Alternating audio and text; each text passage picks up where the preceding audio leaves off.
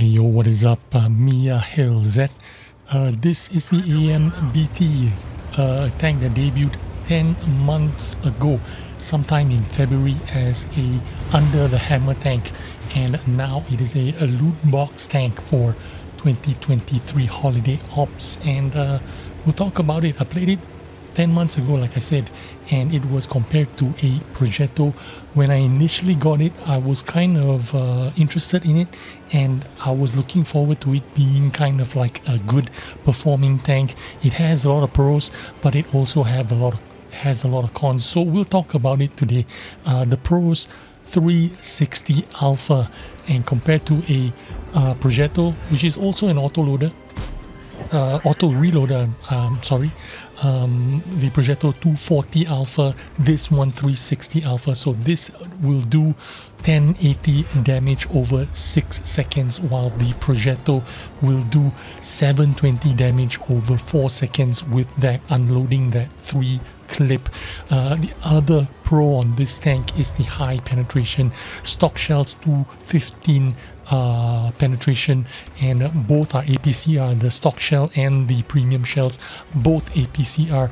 215 penetration versus the Progetto 212 penetration, slightly better penetration, and then your premium penetration, also APCR, 278 versus the Progetto's 259. So you get big alpha, high penetrating gun, but it almost stops there because this tank has an aim time that is inferior to a Progetto, 2.59 seconds versus a Progetto 2.01 seconds.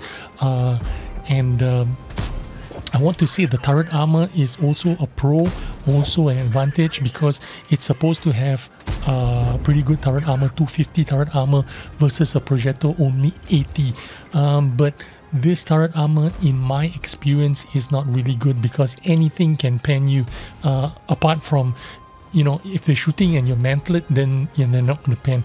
But from the side of your mantlet on your top of your turret, they're going to pen you pretty much almost all the time, in my experience anyway.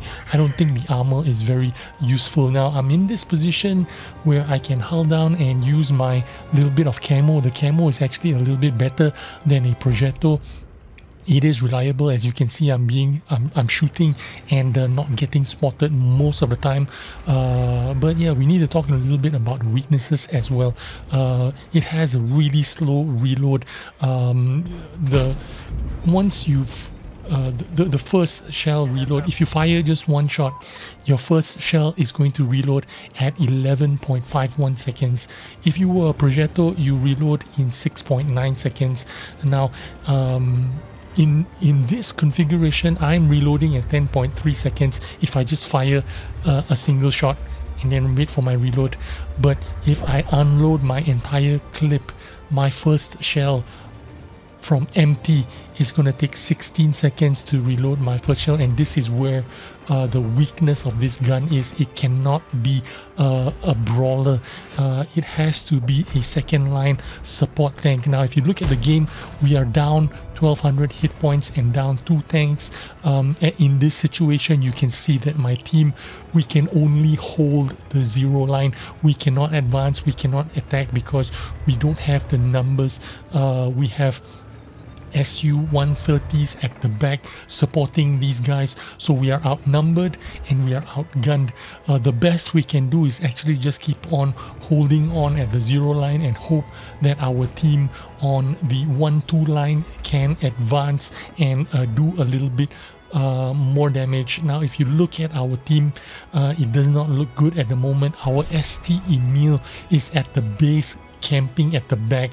He should be out in together with closer to our tanks up north, a Tiger 2 and SU-130 PM. If he was closer supporting them, they could have advanced that 1-2 line, and we could have done a lot better that way, because it is very evident and clear down the 0 line. Me, the 703 and the Iron Arnie, we can't push forward, we can only hold. In fact, our 703 is already dead. Our Iron Ani has no HP. I've got to leave that position. Now, I'm not running away. I am going to this rock as a secondary fallback position. Why am I doing this? If you take a look at the map, the SU-130PM has already climbed the hill. Now, me taking this rock position means I am taking that SU-130PM out of the game. He has no shot on me. If I stayed in my old position, he could have poked and shoot at me while I am trying to focus down this IS-3 or the Black Prince. So when I fall back to this rock position here, it cuts out any opportunity for that SU-130PM. So essentially, I don't have to deal with the SU-130PM. I can just focus on the IS-3 and the Black Prince. Now you can see up north, the T-29 and IKV is the only two tanks left. They've got to fight off the Panther and the T-20, and the T-29 is now dead, which leaves the IKV-90 all by himself. The Panther and the T-20 is going to push, and that IKV is dead. Now that ST Emil is falling back and going even deeper back into base, as he should. He should have pushed forward a lot earlier and helped out our team when there was a bigger opportunity, but that opportunity is now long gone. This looks like a very difficult game to win. It is definitely going to be a losing game.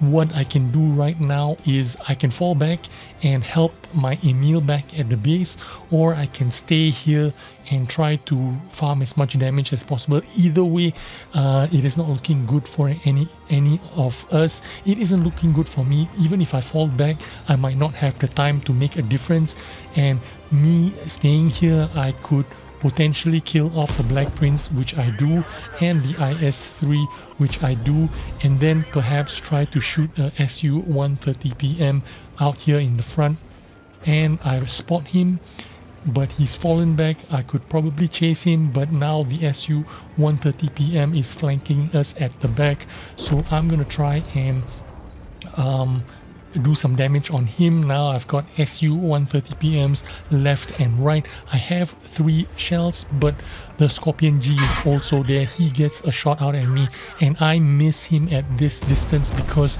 I have a 0.36 dispersion and a terrible 0.20 moving dispersion. I'm waiting for my reload before I shoot this SU-130PM.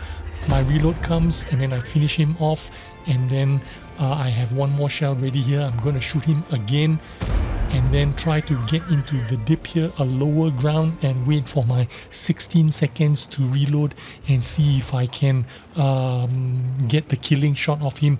Because of this reload, it's very difficult for me to be competitive and try to even attempt to win a 1v5 or a 1v4. It's really difficult because the first, from an empty clip, it's going to take me 16 seconds to reload.